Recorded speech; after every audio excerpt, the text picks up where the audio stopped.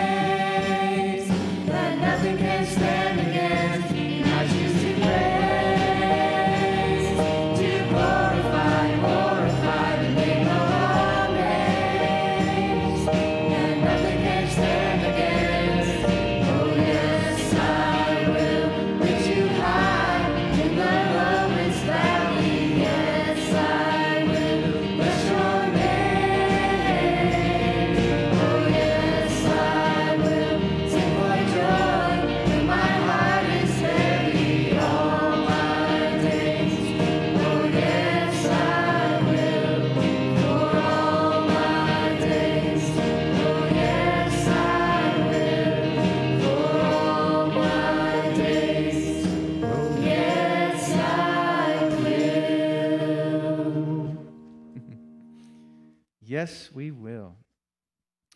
All right, I'm going to read Psalms 95. Come, let us sing for joy to the Lord. Let us shout aloud to the rock of our salvation. Let us come before him with thanksgiving and extol him with music and song. For the Lord is the great God, for the great King above all gods. In his hand are the depths of the earth, and the mountains' peaks belong to him. The sea is his, for he made it, and his hands formed the dry land. Come, let us bow down in worship. Let us kneel before the Lord our Maker. For he is our God, and we are the people of his pasture, the flock under his care. Oh man, to see ourselves as a flock under his care, to see him as the great shepherd who cares for us and fights off the lies of the devil and the things of this earth that might sway us away from him or out of the flock. We just thank him for being there and for revealing himself to us so that we can believe in him. So let's sing this song, This I Believe.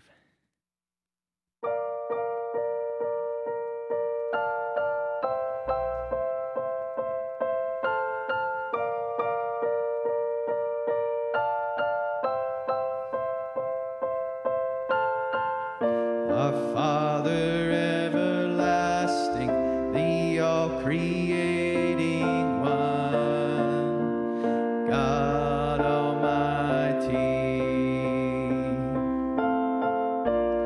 through your Holy Spirit, conceiving Christ the Son, Jesus our Savior.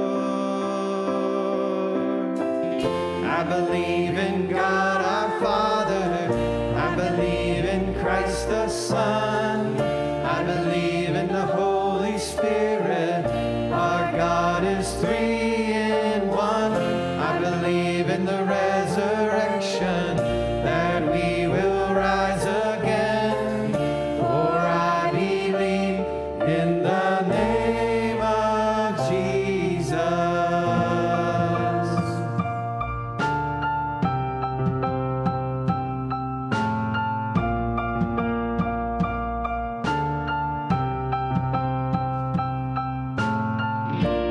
Judge and our defender, suffered and crucified. Forgiveness is in you. Descended into darkness, you rose in glorious life, forever seated high. I believe in God the Son, I believe in the Holy Spirit, our God is three in one. I believe in the resurrection, that we will rise again, for I believe in the name of Jesus. I believe in you. I believe he rose again. I believe that Jesus Christ is Lord. I believe in you. I believe you rose again. I believe that Jesus Christ is Lord.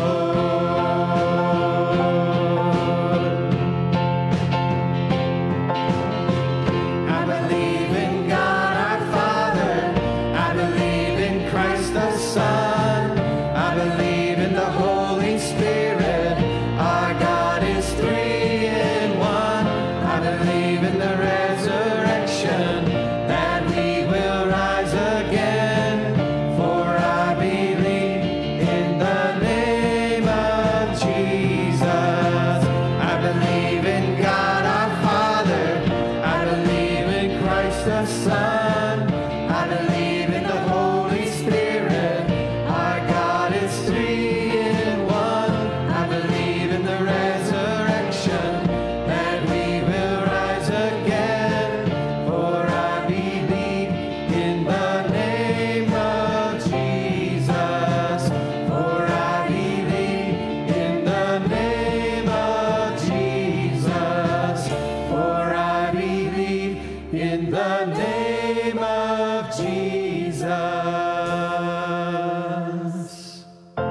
believe in life eternal.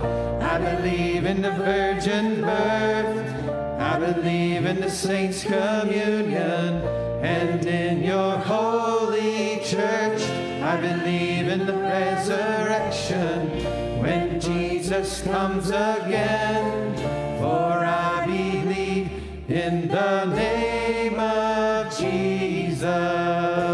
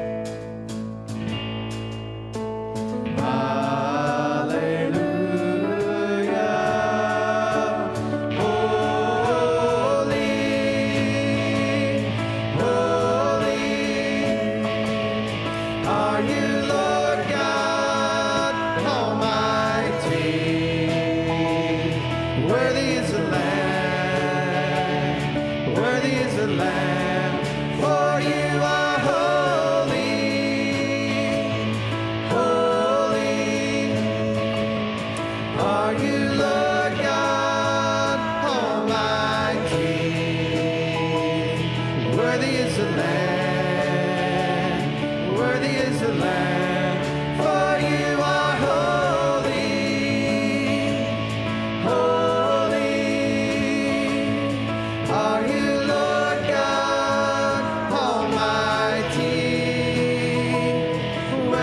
the Lamb, worthy is the Lamb, for you are holy, holy are you, Lord God Almighty.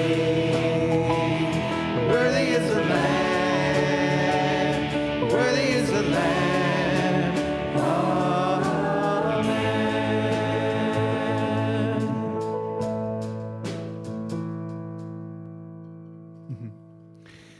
Like this next song says, I stand in awe. But, okay, John, when he saw Jesus in Revelations, falls down as if he's dead. I don't know. I don't think we're going to be able to stand in his presence, at least not the first time that we come before him, that we meet him face to face. So, you know, that last song is talking about his holiness and his, my goodness, his power and his worthiness. It's over the top, unbelievable what it's going to be like to see him in his glory. So, yes, we stand in awe, but I think we're going to fall down.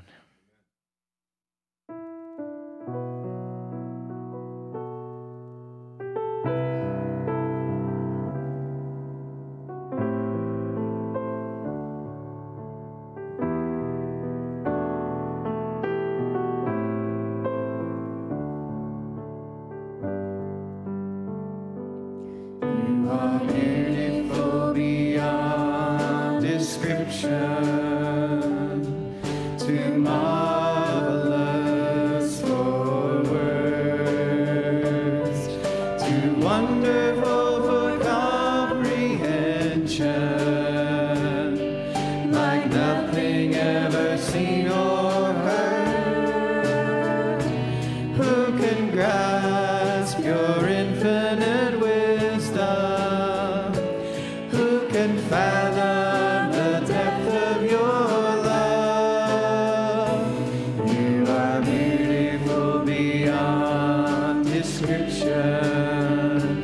majesty enthroned above, and I stand in awe of you. I stand in awe of you, holy God, to whom all praise is due. I stand in awe. I stand in awe of you, are beautiful beyond description, too marvelous for words, too wonderful for comprehension, like nothing ever seen or heard.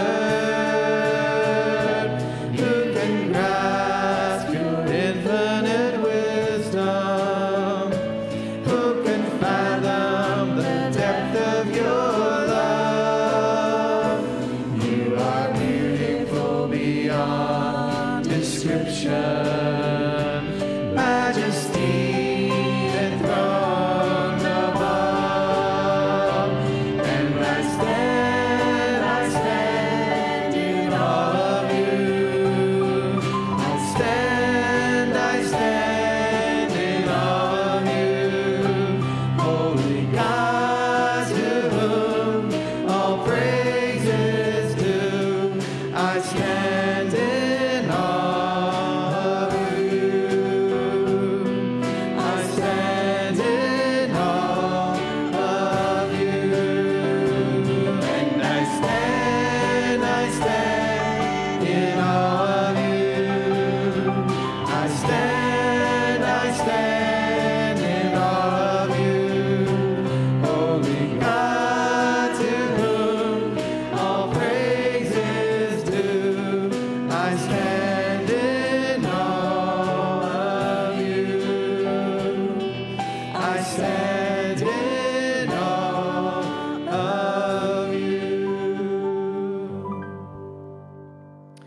We're so thankful that you are beautiful beyond description, So reveal to us today. Help us to see. Help us to get a glimpse of your glory, a glimpse of how beautiful you are. So much so that we fall down before you.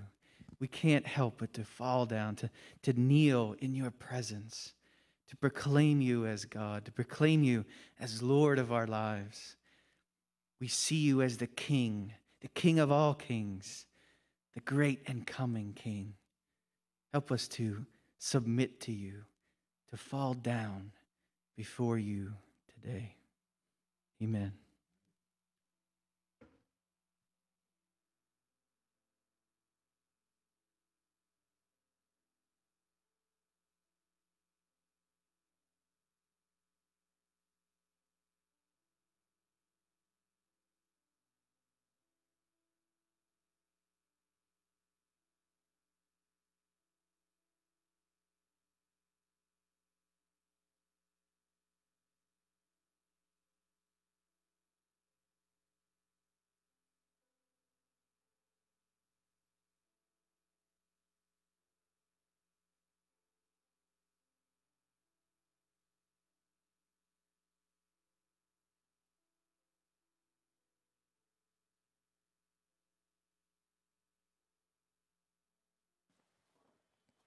Good morning. It's a privilege to worship with you, and I pray that you are experiencing the presence of God like we were during that worship set.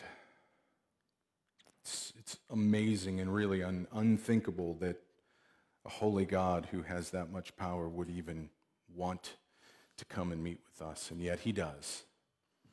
If we'll come and present ourselves and just ask, he'll come and overwhelm us, and we continue to ask that he does that.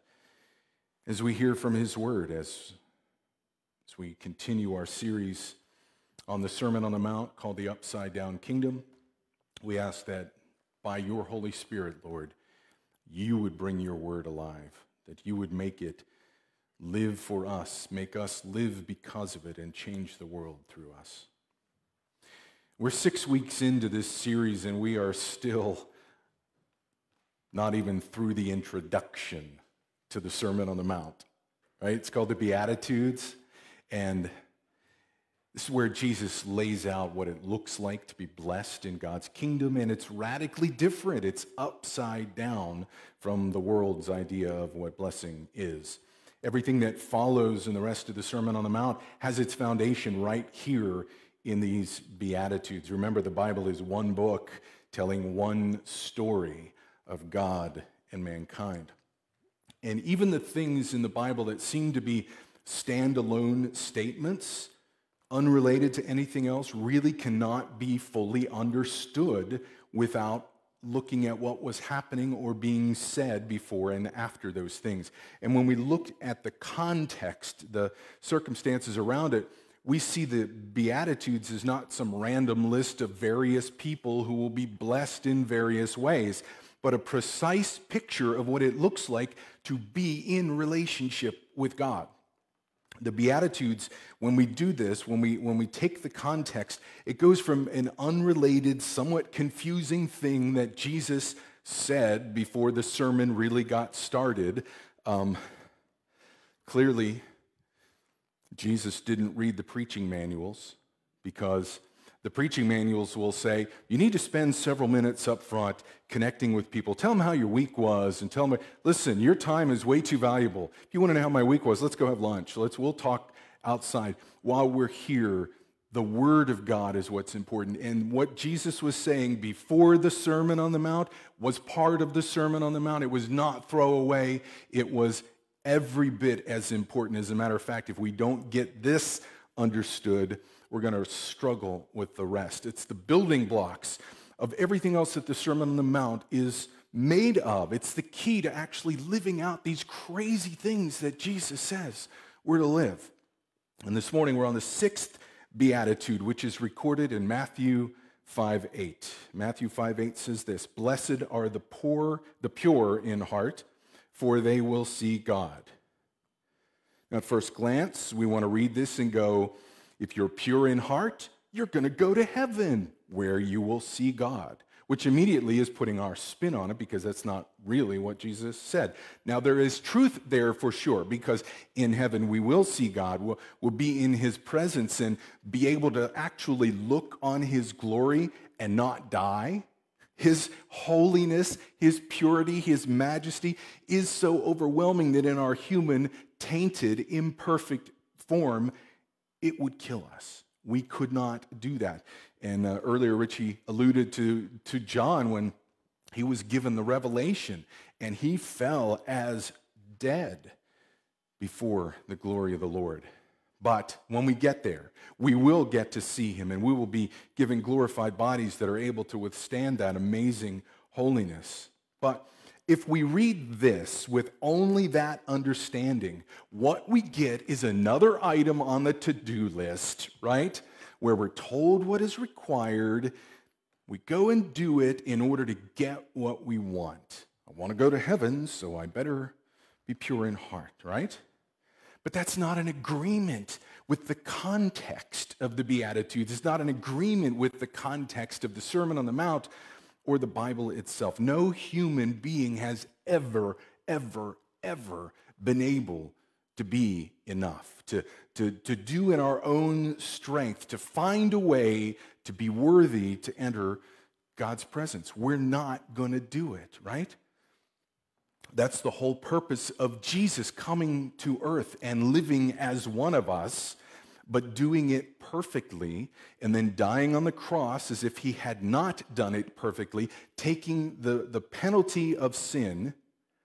And because of that, and because he rose from the dead and now lives forever, he is now able to cover over our impurity with his purity, cleansing us from our unrighteousness before God and before mankind, because our righteousness is not only between us and God, it's our relationships between other people as well.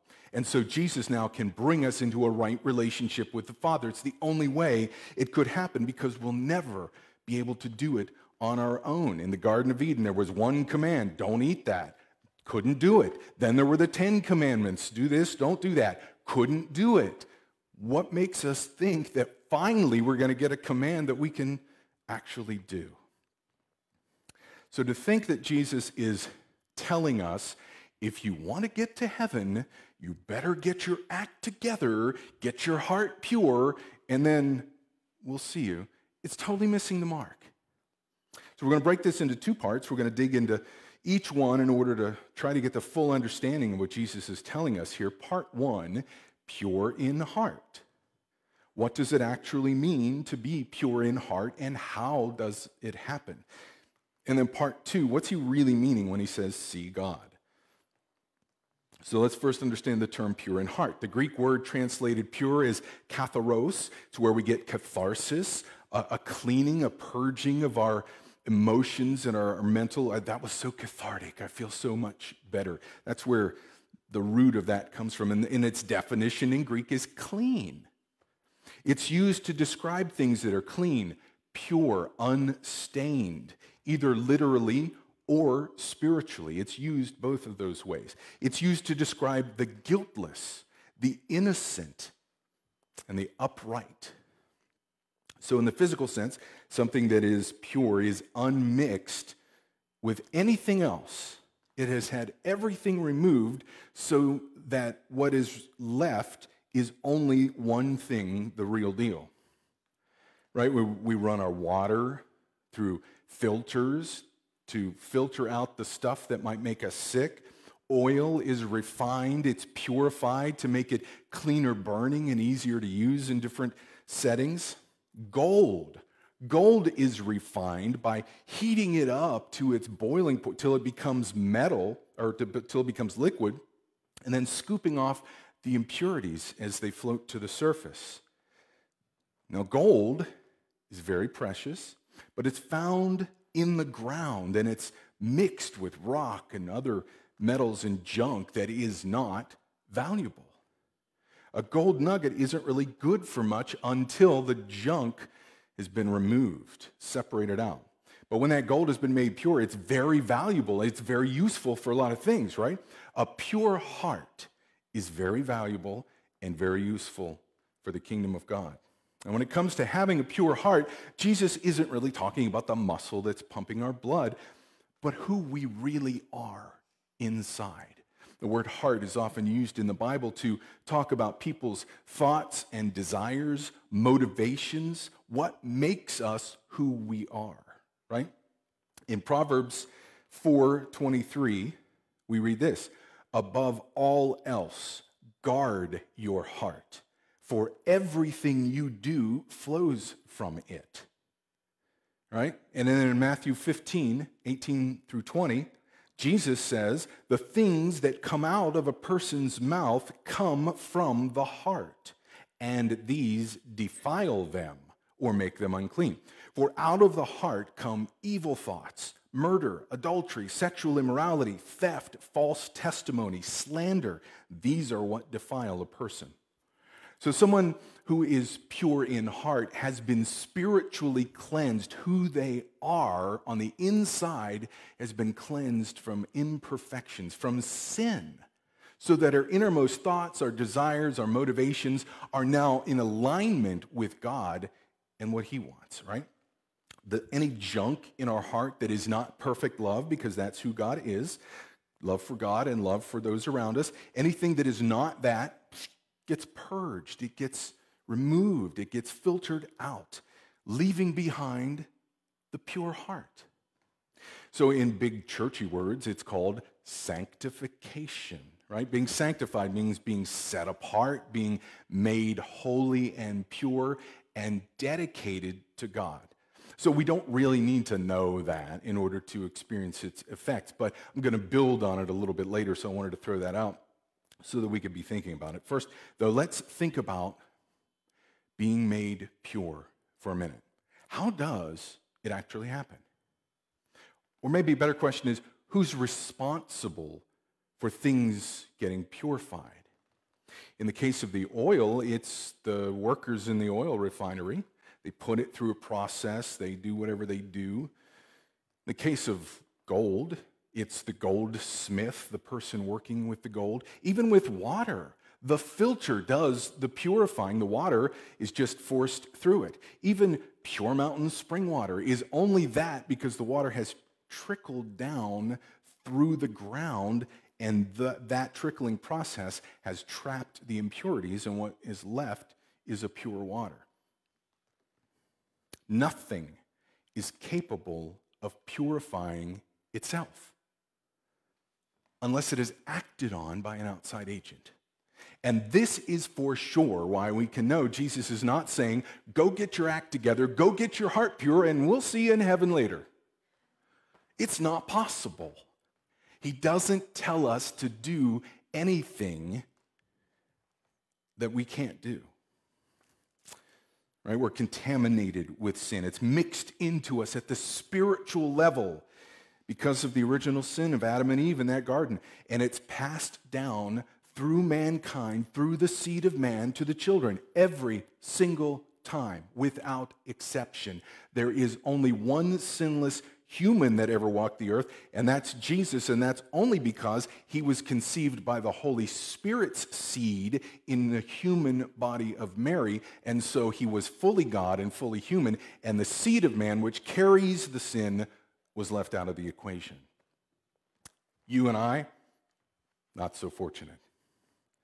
This is how powerful and deadly sin really is. We can't get it out of us.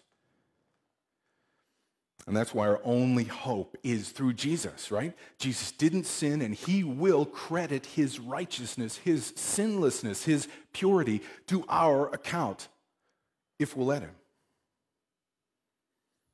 We let him by crying out to him, confessing our need, realizing and then proclaiming, I can't do it. I can never get right enough.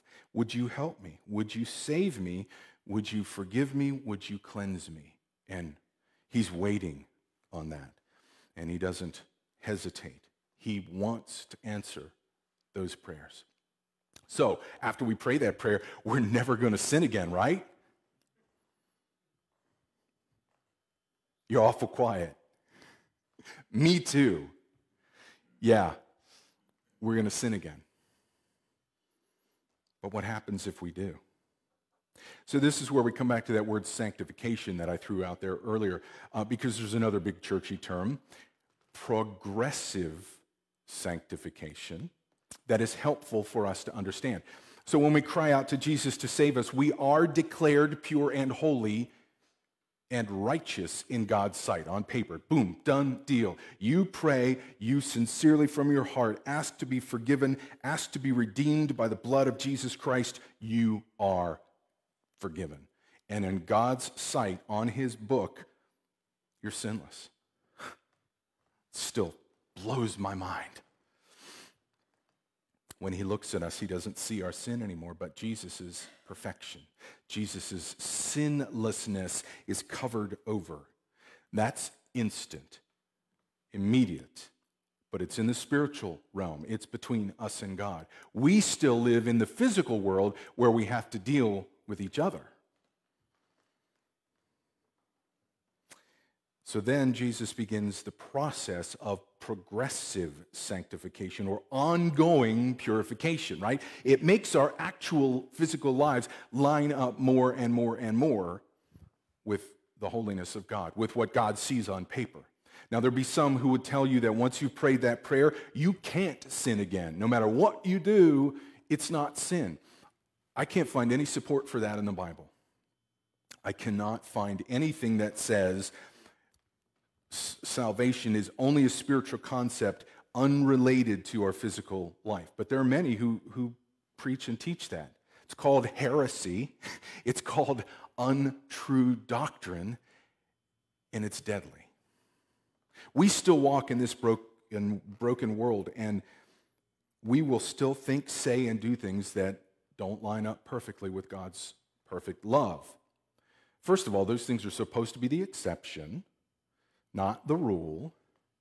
Second, we're never to defend them. We're never to say, well, I wouldn't have, but you made me. Blame shift. We wouldn't have said, well, normally I'm okay, but in this situation, they just really deserve it. There's no justification for sin, ever. There's only being made right between us and between us and God and between us and our neighbor. Those times when we don't hit a home run out of the park will become fewer and fewer and fewer if we let them. Because the work of the Holy Spirit that Jesus implants in us when we are saved, when we pray, the Holy Spirit comes and lives in us. And his work is to purify us, to take us more and more from who we used to be and make us more and more like the perfection of Jesus. Let's go back to that gold nugget for a minute. We'll get a better idea maybe of how this really plays out. When a goldsmith buys a gold nugget, he buys it with all the junk in it, right? He pays the price. It's his. Nobody's going to take that gold nugget away. But he has no intention of leaving it that way. He can't do anything with it if it's still got all the junk in it, right? He wants to make something beautiful out of that gold nugget. He sees that gold not as it currently is with all of the nastiness in it, but as he knows it will be, because he knows the process he's about to put it through. So once that nugget is in his hands, he begins the refining process. He heats it up until it becomes liquid. The impurities float to the top. He scoops them away, leaving the gold more pure than it was, right? And he repeats this process over and over and over until he has pure gold that he can make into something beautiful. It's been said that the way the ancient goldsmiths would know that the gold was really pure is when it cooled down, they could see their reflection in it perfectly. Which is really a good way to think about what God intends for us, right? Because when he works with us and he removes the impurities, we look less like we used to and more like him. He wants his reflection to shine forth from us to the world. And what's his reflection look like? Perfect love. Not a bunch of rules, not a bunch of judgment, not anger, not I told you so. perfect love that gives itself so that someone else can live. Perfect love that pays the price so that it never deserved to pay, so that someone else doesn't have to suffer the consequences that they do deserve. Perfect love. And God intends us to reflect his perfect love to the world. Now, unfortunately, the process that God uses to do that in our lives is very much like the process the goldsmith uses to purify gold. He turns up the heat. We encounter all kinds of uncomfortable situations. We had a discussion in our Sunday school class this morning. And one of the things that came out was we often think that our personal comfort is the baseline for where we need to be with God. And like, if we're in line with God, everything's going to be right and everything's going to be good. And our personal comfort is, if we're not experiencing that, then God's mad at us and whatever. And that's simply not true. Our personal comfort matters way less than our eternal salvation. And if our personal comfort now is going to get in the way of us spending eternity with the God who loves us and who gave himself for us on the cross, he's going to make us uncomfortable. He will do that, and it's his mercy that does that. And he will turn up the heat in order that the imperfections in our lives can come out, right? We encounter all kinds of things. Being wronged by someone else. Being taken advantage of. Having a tragedy that rips from us something that we dearly love. Being presented with all kinds of temptations and desires. These are all things that will reveal the impurities in our hearts. And at that point, when God reveals them, we have a choice. We have a choice to say, okay, there they are. It's ugly, but you can have it. Or we can try to cover it over and say, no, it's not really there. You didn't see what you saw. There's nothing here. Move along. Right? If we keep the impurities, though, what happens is the next time we have a situation that brought it out of us, the ugly is going to still be in there and it's going to come out again. We're going to respond to the same situations the same way we always have. And that's not healthy. It's not good for us spiritually. It's not good for the people around us. And it's definitely not good for God's good name. I mean, we probably all know people who have said, if that's how Christians are, I don't want any part of that church. God help us. His reflection is supposed to be what people see. And his reflection is perfect love. So if we hang on to those impurities, we're going to keep getting angry at situations. We're going to hold on to grudges and remain bitter when people have done us wrong. We're going to be greedy and hoard things. We're going to lust. Even if we never physically act on it, it's the same thing as if we had. Whatever. We don't reflect the nature and character of God in a situation. And if we're not reflecting the nature and character of God, we're reflecting the nature and character of Satan. If we will allow God to remove the impurities, though, that these situations have brought to the surface, then the image of God will get reflected in our thoughts, in our words, and in our actions. And when we don't hit it out of the park, our first response should not be to run from God and try to hide, but to run to him and say, Daddy, I'm messed up. Will you help me? And he will. He'll scoop us up and he will dust us off and he'll say, I know that you are unhappy with your ability to respond. Let me remove that. Let me help you. Let me purify your heart a little bit more. And the next time it happens, see, here's the other thing. We think that we get through that one, it'll never happen again. That's not true. What happens is that we become stronger as we get more purified, and those things are going to happen. Jesus says offenses will happen. They'll never stop. But we gain the ability, the freedom to respond differently than we ever could have. And so we don't get angry. We don't bring vengeance. We don't let our eyes wander or our minds wander. We are made pure, becoming more and more and more like the perfection of God, and living more and more into the purposes that he created for us. Remember, the nugget of gold can't be worked with until the junk is out of it. And once it's gone, man, whew, beautiful things. Does that mean until you're perfect, you have to sit on the bench and can't do anything for the Lord? Absolutely not. None of us are going to be perfect. And if that was the standard, I certainly wouldn't be here. But God works with broken things and is still able to bring beautiful things to fruition. But the process that we're in is progressively becoming more and more pure.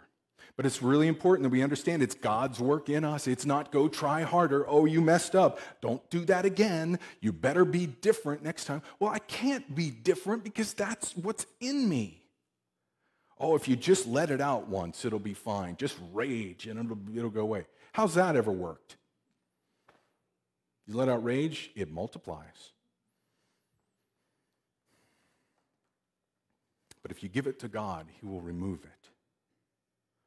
Pure in heart does not mean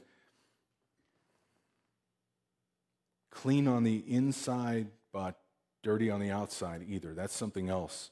And that's earlier we talked about that. People will say, you pray that prayer, you're pure in heart, you can't sin anymore, so just go live your life and everything will work out okay. That's really not what it means. Something else that we often say is, well, the Lord knows my heart and you can't judge me. We usually say that when we've been called to account for something we've said or done that isn't in line with what God says. Remember, God says that our heart and our thoughts and our actions are all the same thing, right? Jeremiah 17:10 says this, I, the Lord, search the heart and examine the mind to reward each person according to their conduct, according to what their deeds deserve. Now, this isn't excusing bad behavior because of a good heart, but it's warning people who put on a front that you can't live like that because he sees through it and he knows really what's there. Do you know that it's possible to do the right thing for the wrong reasons? It's possible to look great on the outside, but be a mess on the inside. It's not simply about doing the right thing. It's about being in right relationship with God, with ourselves, and with others. Romans 2:5 says this, because of your stubbornness and unrepentant heart, you're storing up wrath against yourself for the day of God's wrath, when his righteous judgment will be revealed. Unrepentance simply means not asking God to take that nastiness out of us, not owning our sin and then handing it off to Jesus to do away with it. What's in our heart matters. So let's look for a second at the second half of our starting scripture. Seeing God. Blessed are the pure in heart, for they will see God. So those who accept the offer of salvation that Jesus gives and allow him to continue to purify them throughout their lives without forsaking him, turning their back on him, cutting off the process and saying, I don't want any more of that, those people will absolutely see God in heaven. We've established that. But the Greek word here that is used has a deeper meaning. It's horeo, and it is to see, to perceive, to attend to experience, to perceive, or to discern. So discern is more than simply seeing. It's being able to pick it out of its surroundings. This word is often used in a metaphorical sense, which is seeing with the mind or being spiritually awakened. We often say, oh, I see what you did there. When somebody says something witty, right? They connect two things that are really unrelated. And when we get it, when it clicks, we get the joke or we get the point that they're trying to make. I see what you did there, right? We see the connection. We appreciate the message. And when we allow ourselves to be purified by God from the inside out, when we allow him to work in us and through us, we begin to see God everywhere. We see what he's doing. No longer is a random event random, right? But we understand that it's part of what God's doing in our lives and in the lives of those around us. Where before we would have just lived our lives compartmentalized and, met with God on a Sunday or whenever. Now we see that everything, everywhere is connected with God. No longer do we see blessings as something to consume and use up for our comfort, but rather tools for building the kingdom of God and blessing those around us, trusting that he will bring more if we need more, and trusting if we don't get more, we didn't need it. No longer do we see the wrong thing done to us as something that they must pay for, but rather as opportunities for the mercy and grace and love that's been poured out on us to be poured out through us. There can be no forgiveness without an offense. We are people of forgiveness, and it's a two-way thing, right? We're not just people who have been forgiven. We are people who forgive. And if we're not, we are not people of God. When our hearts are being purified, our thoughts, our words, our actions, our deepest motivations are brought in line with God's. And we see him everywhere. And this is simply not possible without the work of the Holy Spirit in us, purifying our hearts, opening our eyes, and making it visible to us. And again, it's he who does this purifying work. We don't get there by trying harder, but we can refuse the process. We can put a stop to it. And if God doesn't do that in our hearts, we're unable to see or think or understand anything correctly. 1 Corinthians 1:18 says, "For the message of the cross is foolishness to those who are perishing, but to those who are being saved, it's the power of God," right? The message of the cross is foolishness to those who are perishing, to those who have not been in the presence of the Lord and had their eyes opened. But once you've come into relationship with him, he opens your eyes and you see it. And it becomes the most beautiful thing ever. A torture device, the most cruel thing ever devised, becomes something that we hold up and we say how beautiful that is. Upside down. But it's because we see what God was doing there. You can look at that and see what man was doing there, and it's ugly. It's horrendous. It should be cut down and burned. But when we look at it and see what God was doing there, we put it on a wall, and we pray in front of it, and we sing songs to God in front of it, right? It's possible for people to see the same thing, but have a different understanding. And it doesn't mean that we all just get to live our own truth, because it's what I think, it's what I understand. No. Missing what God's doing, it keeps us from living in the benefits of the real truth. Impure hearts keep us from seeing the beauty of the cross. We'll never understand God by filtering him through our brains or our logic. A God we can understand is not a God at all. It's just one of us. Or really what it is, it's us masquerading our thoughts and feelings as God. The only way we can truly ever understand anything about the nature and character of God or what he's doing in the world is by first coming to him and admitting that we need his help with everything. Everything.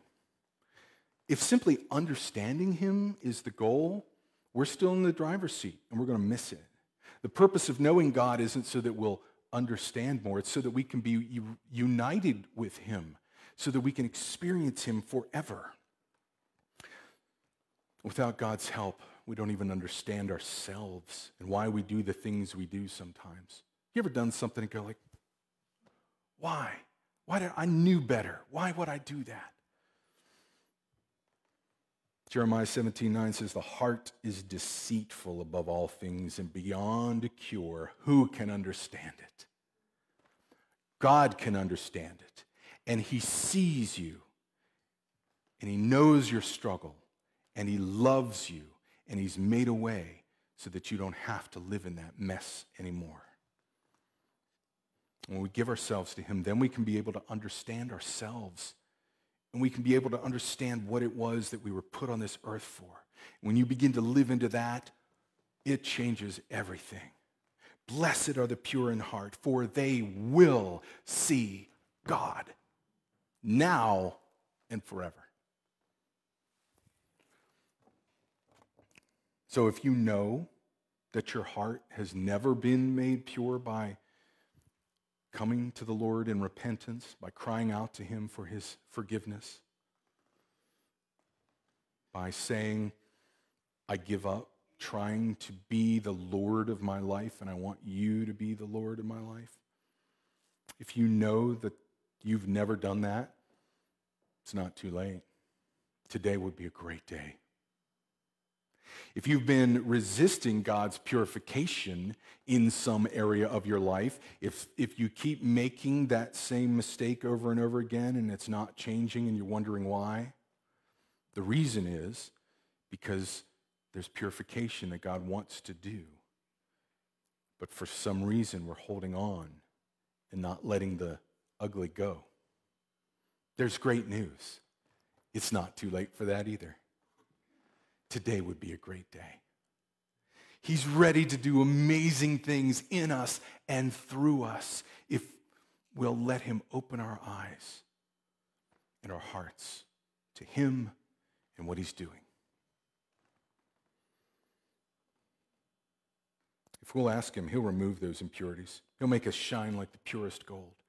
He'll build us into something amazingly beautiful and useful. He's promised. Proverbs 3 and Ezekiel 36 contain two great promises. Trust in the Lord with all your heart. Do not lean on your own understanding. In all your ways acknowledge him, and he will make straight your paths. Doesn't mean he'll make it easy, but he'll get you on track. He'll set you in the direction that he intends.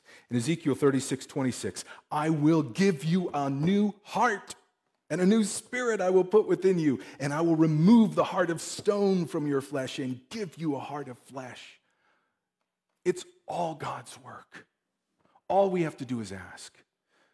Just like King David, when he made a huge mess of his life and other people's around him, and he just said, Lord, create in me a clean heart and renew a right spirit within me. If we'll pray that, he will do it. Can we pray that? Lord Jesus, we trust you. We confess that we are sinful, we are broken, we are impure and imperfect.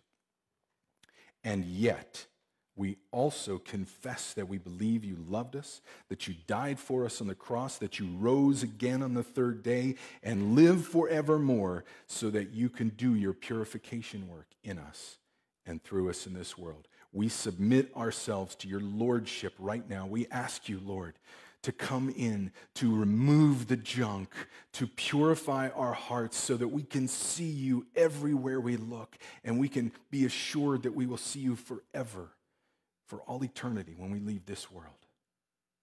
We pray and trust in you, Jesus. Amen.